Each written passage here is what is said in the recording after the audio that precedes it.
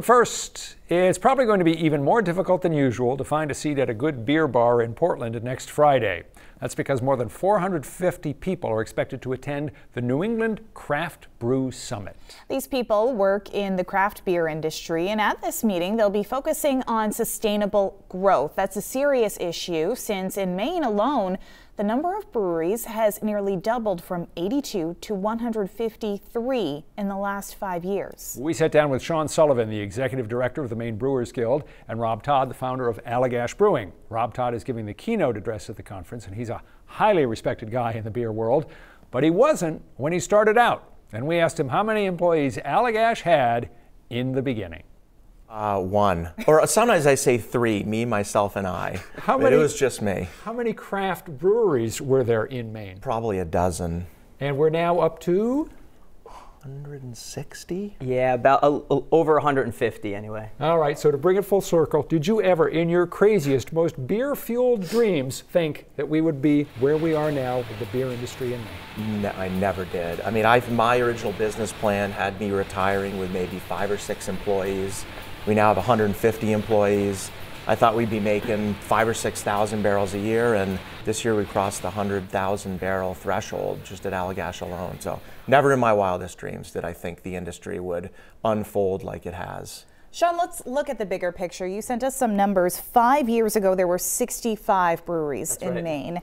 Now there are more than 150. Yeah. What has happened in the last 5 years? You know, I think overall, the big market, the drinking culture has been focused around craft beer. I think people are looking for something that's made locally, and we now have breweries in every county in Maine. And so as it spread outward from the cities, people realized that these tasting rooms could be a great place to gather. So it's the beer and it's the culture around it. We have these big breweries like Allagash, but what happens to smaller breweries who maybe can't catch up as quickly? Are they closing? You know, we have about a 95% success rate over the past 5 years, so a lot of our breweries are doing really well. The key is they have to stay on a small scale, and luckily in Maine we have a low cost of living, so you can eke by and run a small brewery in a small town and do all right. We've got this beer gathering that's coming up, Rob, in Portland. And I'm sure that you now, as sort of an elder statesman in the industry, get a lot of questions from people who say, I want to do what Rob did. What's the question that you get asked maybe the most often from people who are interested in brewing beer commercially? Oof.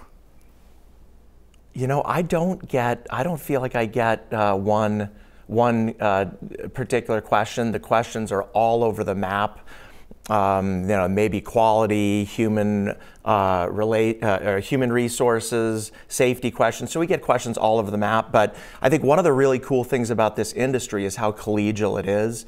And I know when I was getting going the first 10 years, the bigger craft breweries were more than happy to help me on any front when we needed help. So now we extend that to any of the brewers that open up in this state. If anyone has a quality control question, we're happy to help. Even now, with the competition being as widespread and fierce as it is? Absolutely. I mean, we feel like everyone's better off if someone's first experience with a craft beer is a positive experience. We have a very strong lab at Allagash, 7 full-time employees, lots of state-of-the-art equipment, and if a brewer has a problem that they can't solve, they'll very commonly bring it to Allagash. Someone actually just came in our door yesterday with a question, and we're more than happy to help him in our lab because we feel like the whole industry is better off for it if customers experience or if their first experience with a craft beer is positive.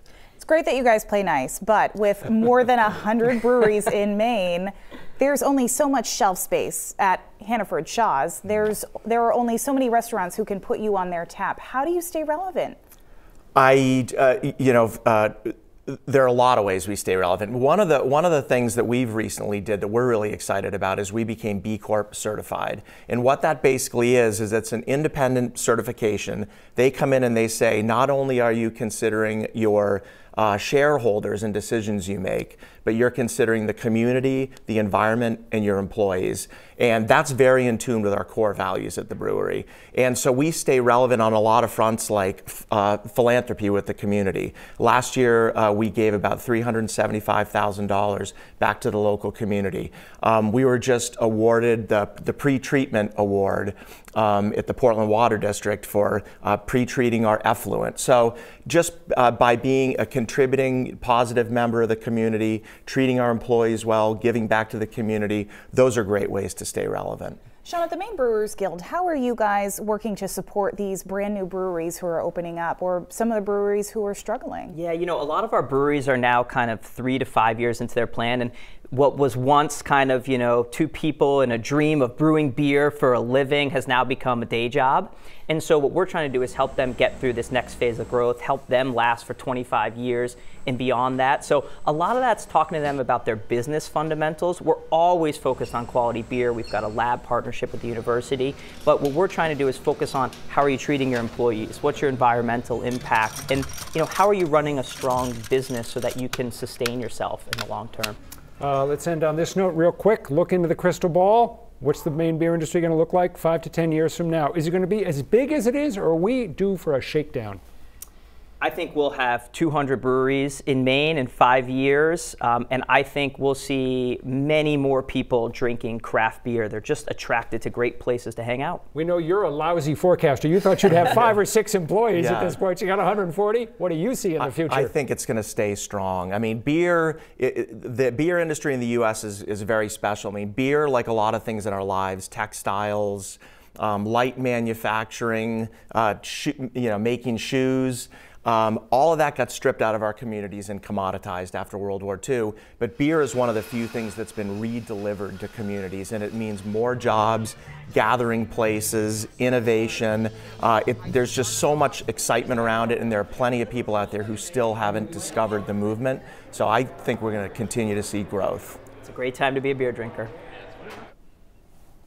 I don't think anyone would argue with that. No, and I mean, they do have a point that alcohol seems to be the thing that even in a bad economy, people go for. People drink it in good times, they drink it in bad times.